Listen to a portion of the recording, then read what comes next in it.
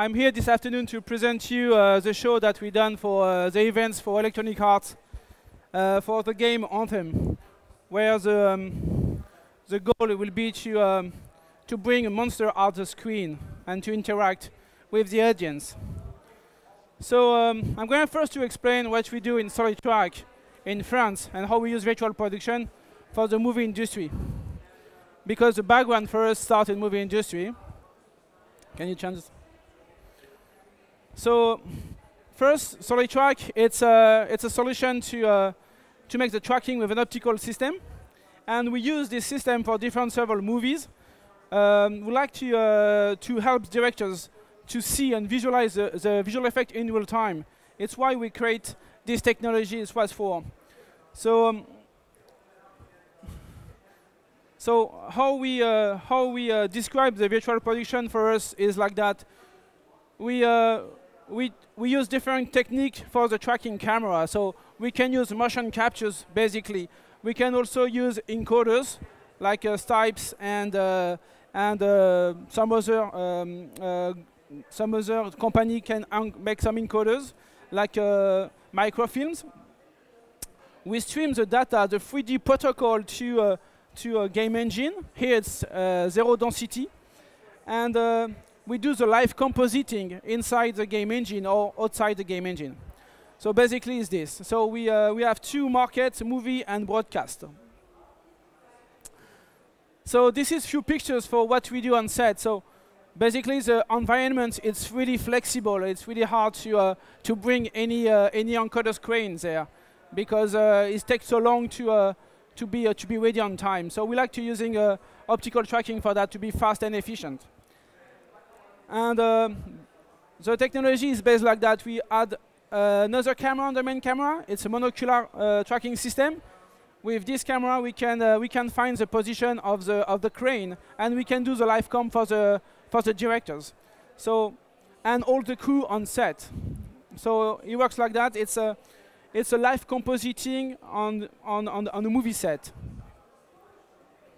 So this is few examples we done on past few years. So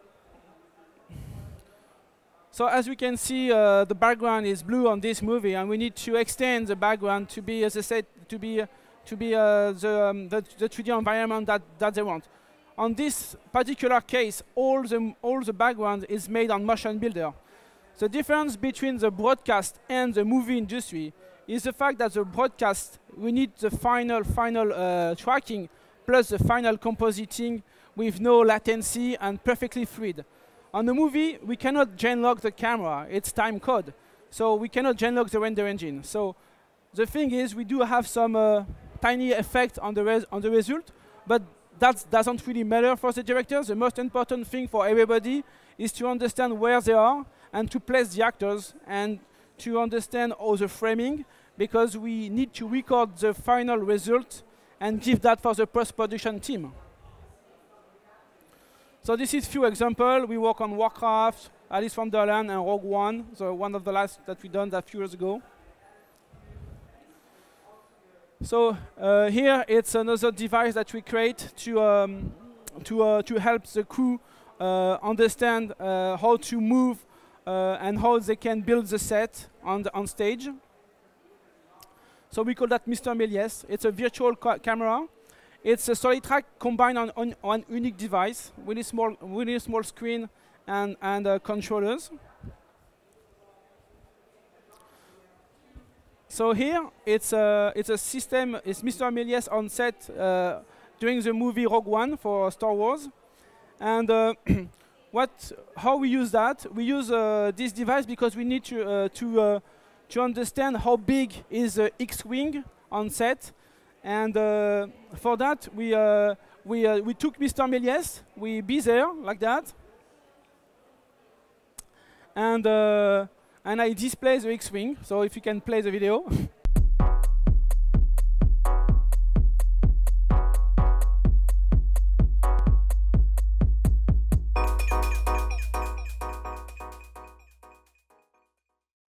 So what we do now is we combine everything. We want to combine optical tracking. We do have a really good expertise on the movie set. We bring all this expertise on the studio, And then we can have a crane, dolly robotic, steady camera.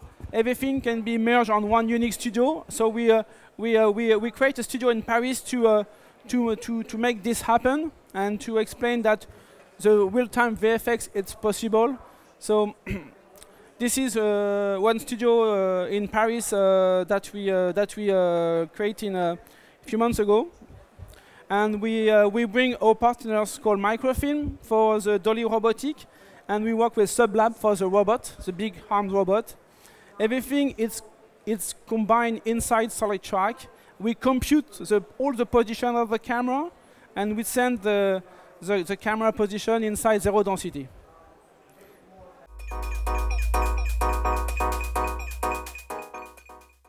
Okay, let's go now to electronic art events. So, on all the experience that we have on the movie and broadcast, the Mill company based in New York came to us and explained we do have a project where we need to bring a monster out of the screen, and we don't know how to make it. We know how to make the graphic side, but we don't know how we can make it happen. So they came to me and we discussed how they want it. So the starting point is just this. We have a visual about what they want, a rough explanation. Then on this rough explanation, I need to propose some technical ideas. So what I know is the fact that the project will be on the movie on the theaters, on big theaters. I don't know the light, so because I don't know how will be the light, I cannot propose something using optical tracking. So on this project, we decide to using encoder systems. So 2 axes, 1, 2, pan and tilt and zoom. We work with a microfilm for that. It's really compact and easy to bring on location. So this is the microfilm equipment. As you can see, it's really small and compact, and it's full encoded. So we bring that in Los Angeles. This is roughly what we want the show will be. So 2 axes, 1 view, widescreen, closer lenses, and we visualize something like that, roughly.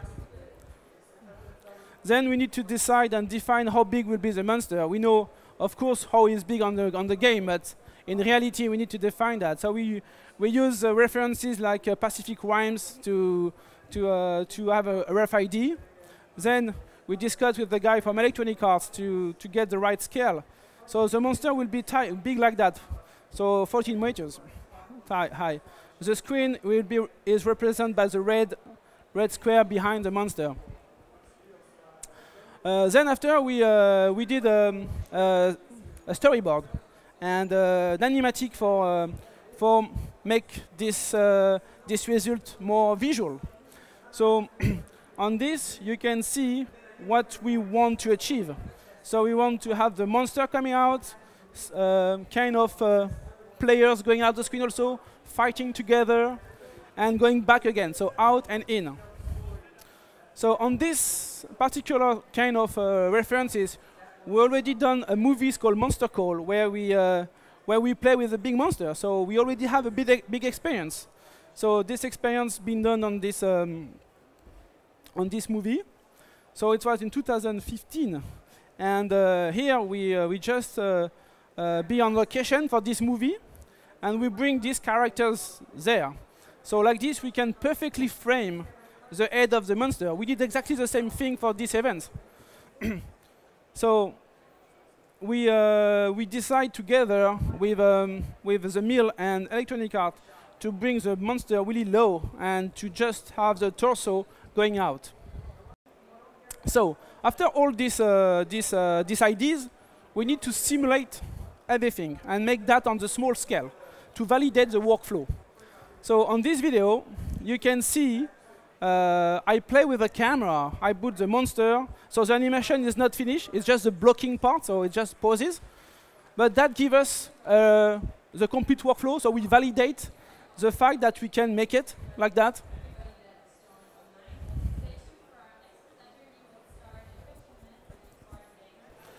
So then when we show this video to the mill, Electronic Arts, and we validate everything, everything runs to zero density perfectly, very fluid.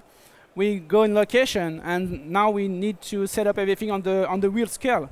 So this is the equipment that we bring with us, so it's really compact. It's also a good reason that we like to using microfilm, because it's very compact, easy to set up. We talk about maybe one cable. We can also almost go to wireless. The problem with the wireless, as you know, it's a cell phone and everything can interact, so we still prefer to use cable. And when we went there, we need to calibrate the lens. That's why we're using the big checkerboard over there. You have to calibrate the zoom lenses, it's big zoom lenses. We know that we are going to be really tight on the monster. So we calibrate the lens, we set up the crane, not the crane, but the pan and tilt head. And the show, we also know that we need to be live. So everything has to be bulletproof and works so perfectly in terms of performance and fluidity. So we make a lot adjustment of the scene, especially when the monster coming out. So this is roughly how it looks like on the backstage. So this is a remote to control the pan and tilt head. So all the effect, all the particle effect was on the monster, cost a lot performance for the computer. This is the main. Seriously, it took us maybe all the week to adjust that to be perfectly fluid. But it worked so well at the end. So next video, please. And yeah, so this is why what the broadcast YouTube channel can see in real time. Of course, the audience cannot see the monster coming out. It's also something that we didn't solve, because it was impressive for the people to watch on YouTube, but of course the audience just have a feedback of the screen. So we need to think how we can help to be more impressive. And this is the day of the show. It was I took with my smartphone this angle.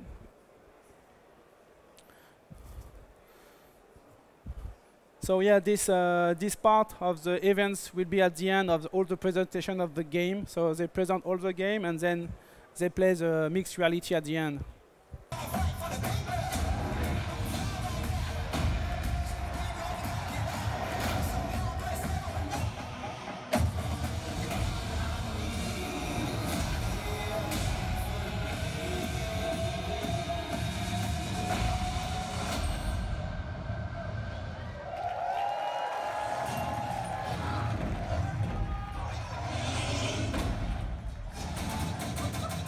So this is what the audience see.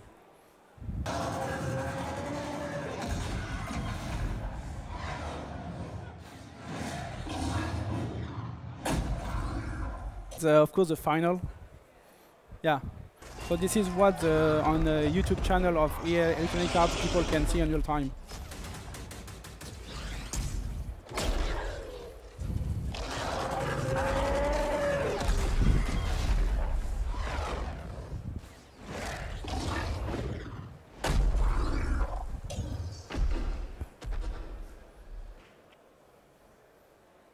Yeah. So thank you for your attention. Thank you for Microfilm. Thank you for the mill. Zero density for the integration inside the game engine. And yeah, thank you.